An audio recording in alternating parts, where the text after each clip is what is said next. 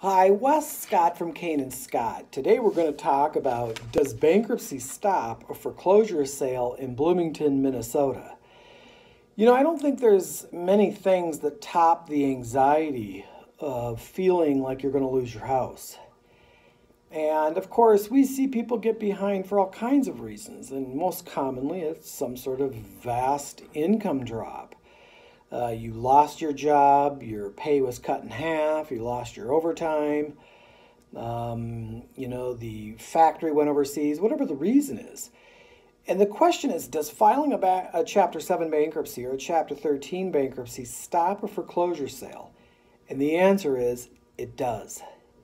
Section 362A of the Bankruptcy Code itemizes a variety of events that once somebody invokes or files a bankruptcy by court order, the foreclosure sale must stop. In fact, Section 362A5 prohibits any act to enforce a lien against debtor's property where the lien secures a claim that was incurred before the date of filing. And in English, it means very simply, if you took your mortgage out before you filed the bankruptcy, and you file a bankruptcy, the foreclosure sale has to stop.